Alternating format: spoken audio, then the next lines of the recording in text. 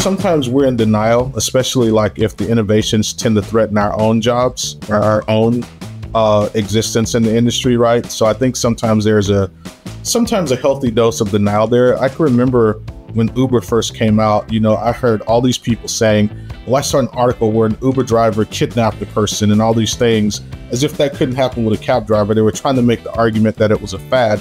And now, like, most of us don't travel anywhere without picking Uber over traditional taxi, right? And I see a lot of that happening with some of this stuff as well. So still people in denial.